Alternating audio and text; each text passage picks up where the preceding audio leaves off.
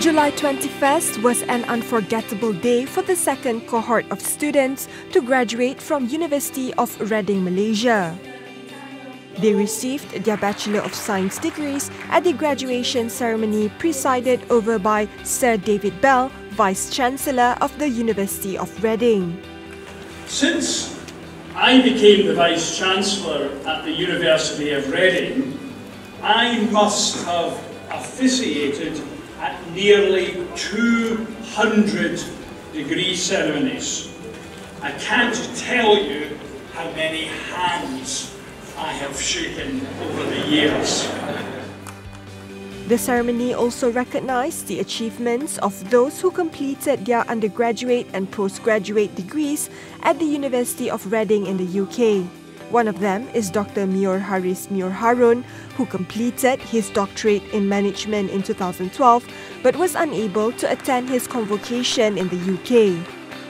I didn't really have time to come back to the UK for the graduation, especially at that point of time. My wife was pregnant and then I was busy with work. It's 6 years worth waiting for. It might seem that it is immaterial.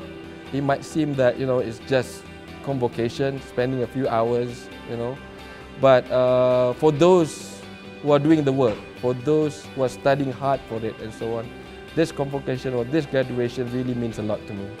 Especially when my wife could attend the convocation with me. It really means a lot.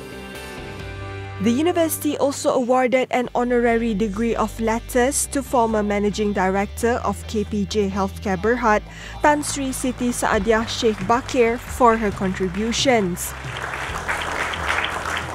I admit you to the Honorary Degree of Doctor of Letters of this university. Congratulations.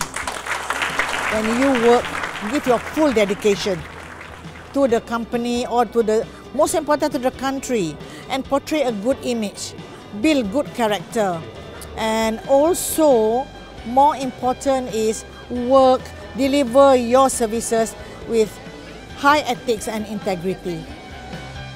Tan Sri Siti Saadiah joins the university's roll of honour of noted honorary graduates including British High Commissioner to Malaysia, Vicky Trudell, and Iskandar Regional Development Authority CEO, Dato Ismail Ibrahim.